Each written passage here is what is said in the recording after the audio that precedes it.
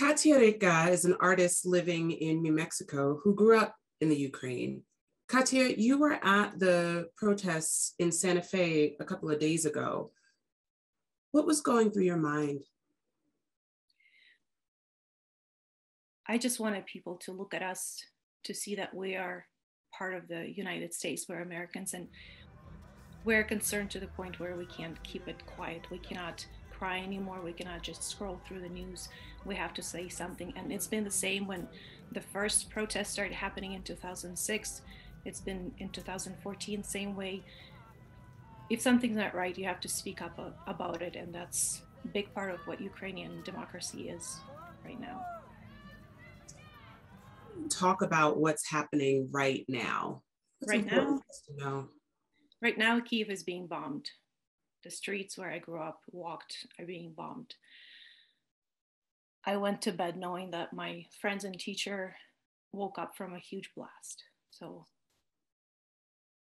the reality of it is, for me, I can't look away, but I know for a lot of people, it's been 3 weeks almost, and it's easy for it to become a second page news, to scroll through it, for it to become another ribbon, mascot, regional conflict, but it is escalating. My morning starts with live Ukrainian news, and that's how it ends. It's running constantly the whole day. It's war. The war is happening, and that's something that I hope nobody will ever get to experience here the way we're experiencing in Ukraine. I know people talk to me and they say, I feel you, how are you doing, are you okay? And the answers that they're hearing are not what Americans are used to hearing from most people. We're not okay, we're at war.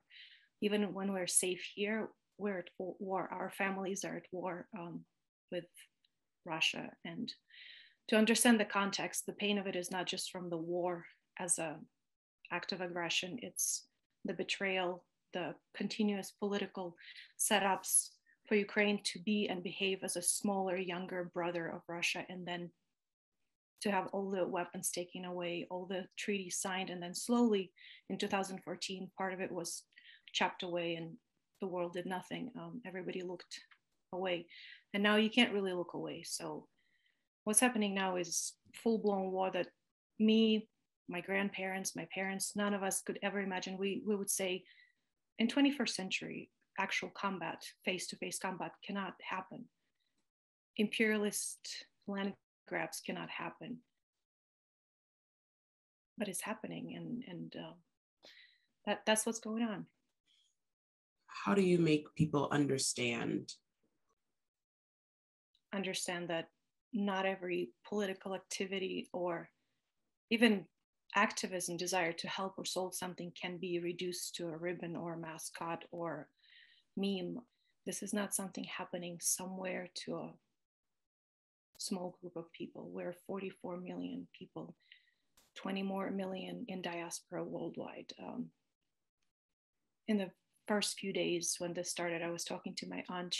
She's in Konotop, the town by Sumy, and it was one of the first where the Russian flags were seen, and it was bombed in the first couple days. And I was talking to her. She was out of the cellar. We have a cellar in the house where all the potatoes and canned goods are stored in the house for the winter, and that's where she's hiding when there's an air raid siren. So she would tell me that, by the way, I got out of the cellar and I watered my plants and water starts because I still have to plant the garden. So you have to understand that people are caught in the war, but they're living with the thought of victory. What are you finding your role as an artist is now? I am paper maker, bookbinder, textile artist. So for me, all of it is a process-based art. It takes time. For paper, I grow, collect plants. For books, I plan and print and write.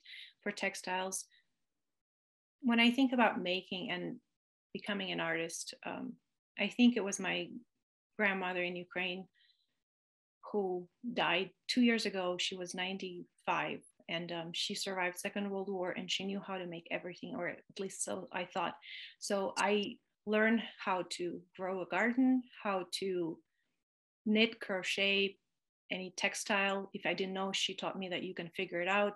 And big part of my creative practice is plants and growing. And I have a big garden for New Mexico, and it's a puzzle for me to figure out how to grow in the high desert. And I think I'm here for a reason to figure out and make it grow, because my grandma always said that no matter where you are, you have to have a garden. This is how you put roots. That's how you figure out where you live and who you are. And she traveled a lot. She was my grandfather was in military, and they moved a lot. So I have this story where she told me in Poland, when they lived for 10 years, she had no garden. They only had apartments for soldiers, and she brought soil to the roof and she grows strawberries there. So I think if she was able to do that, I can figure out a way to make garden, ways to grow in the desert. And that's my coming point, where I am sowing seeds and I'm planting starts. And I think that is what I can do creatively, because it is creation of something new. And I always think about that. That's what she told me, that your hands should never be idle, even if you're stressed. And it does help. I teach students how to tell stories and how to present them so they influence, but I never really told my story, because my story is always, as a immigrant from Ukraine, I came here as a student. All I ever heard, Ukraine, that's Russia, right? You speak Russian. And then second is Ukraine is Chernobyl, right? So after a few years, you just kind of stop answering those questions, and you preserve that integrity, that Ukraine is more than being part of Soviet Union. Ukraine is more than nuclear disasters. So I know a lot of my friends, a lot of my students do not know my stories. When we're screaming, when we're on the streets, when we're posting things, and you may think that enough, it's war, we see it, enough. The news are telling us that's enough. I think this is the time to tell them. What can be done right now?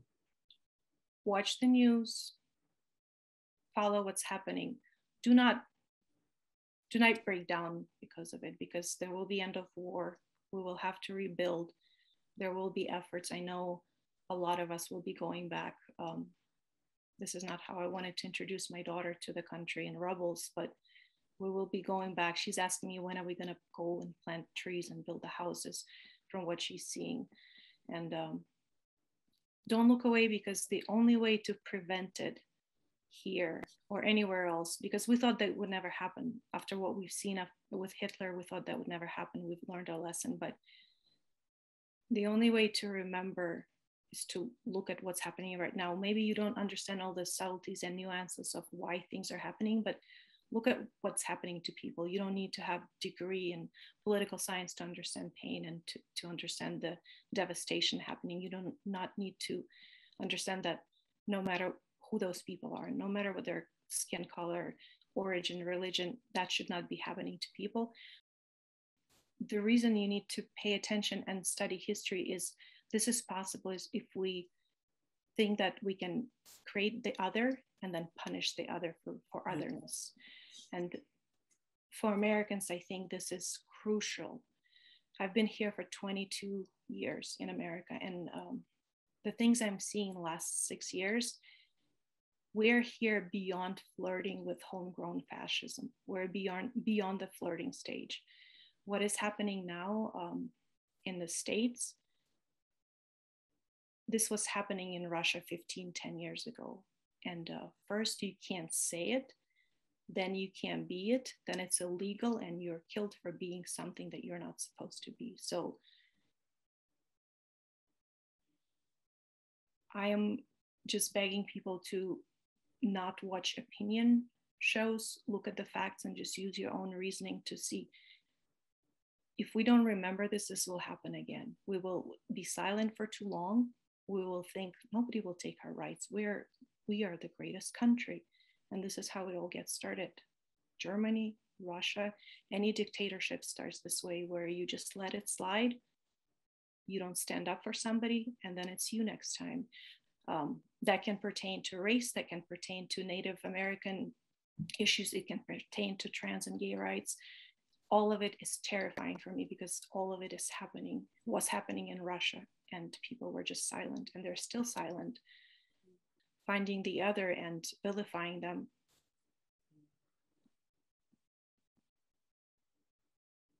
This is the evolution of evil, and if we've seen it several times already in the world, we should learn when to stop it. How do we prevent this from happening again? If we find common points, if we learn languages when we go somewhere, we learn how to say hello and goodbye, and we find out what this place favorite food is and what the person's favorite color is. When we know enough about each other and we see the humanity, we will not be able to point and shoot at somebody or take their rights away or tell them they're not human because we decided so. And that's what's happening with the Russian army right now. The world was shocked at how Ukrainians fight. They thought we were in some kind of combat preparation our whole life. But the difference between Ukraine and Russia is we had independence for over 30 years. 31 years, we were free people. We had our problems, we had our protests, we had the government that needed to be ousted, we had corruption. But if we didn't like it, we would go outside, stand there, freeze to death, and overthrow. Nothing like that happened in Russia. There was not a generation that grew up free. They only had freedom in the 90s. And so you're comparing an army of free people fighting for their own land with an army of people who are protecting their master, their dictator. That's the difference. It's being talked widely about, and this is the best way to understand what's happening and how to prevent it. That sense of freedom. You raise it in your children, you teach them to stand up, you teach them that they're okay, even if people say they're not okay, and you love them. So as a mom, I always see, how do you create space for a loving person in this world? You just love them. By that, you carve out that space in the universe for them to feel protected and not to seek power over somebody else, to feel better about themselves. A great honor. I'm your so much respect for your resilience and your passion, and prayers to you and your family.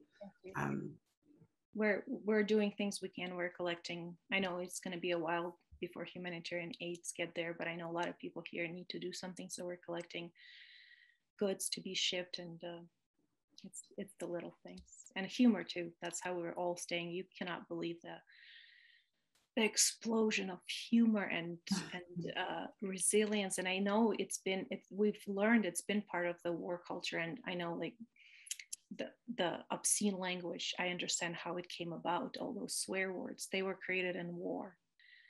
And it's